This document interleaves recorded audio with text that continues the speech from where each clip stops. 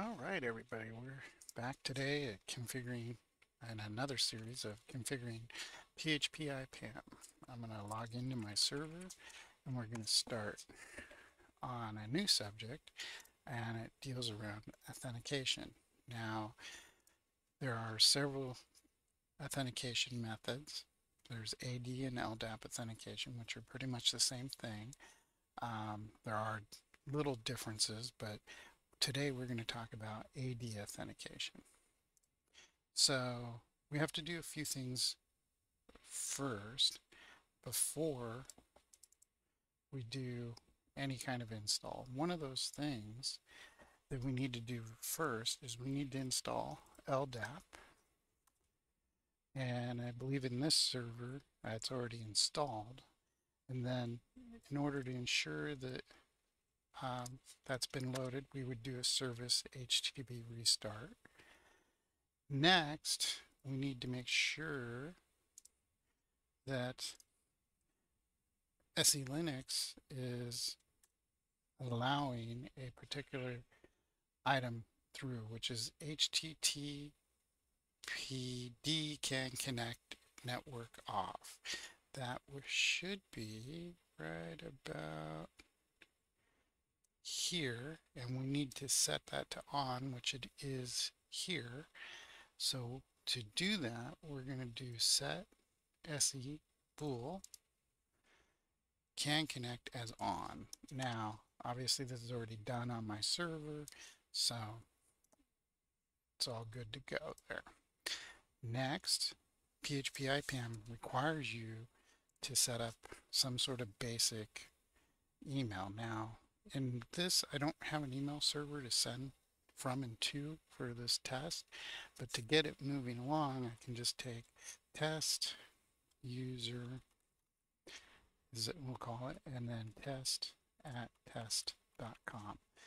And this will get us where we can at least create an Azure integration.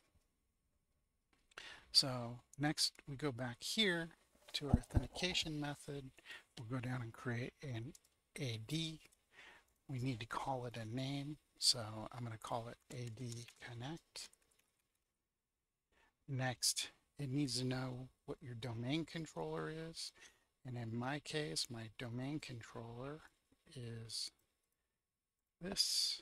I'm going to use its IP address right now, and then for my base DN, I'm going to do this, which is, and then for the login info, I will put in for the, account suffix, and I can just leave everything basic like this. 636 is a little different. I'll probably do a different video for that. So you hit add, it says the authentication method was done, and we have everything set up here. Now, in order to use this, we have to create a user under and then select AD. So basically, we have to go here, we'll create our user, we'll call it Tom, and we'll call the username T Jones. If I spelled that right. Now this must match your AD user. Email does not need to, but we'll just say, for the sake of, T Jones at, if I can do this correctly, the user must be enabled, the user role, so either as a normal user or an admin. I'm going to make them an admin, it's easier. And then we need to change the authentication method to AD. Now, all that being done, if I hit add, the user should be successful. You notice I didn't put in an email address, so, or sorry, a password, so I'm going to log out.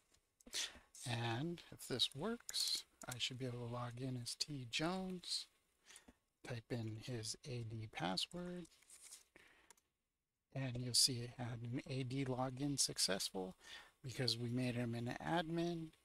He's an administrator. We called him Tom, So it's all good to go. Well, that's the end of the video, everyone. I hope it looked that simple as to you as it was for me.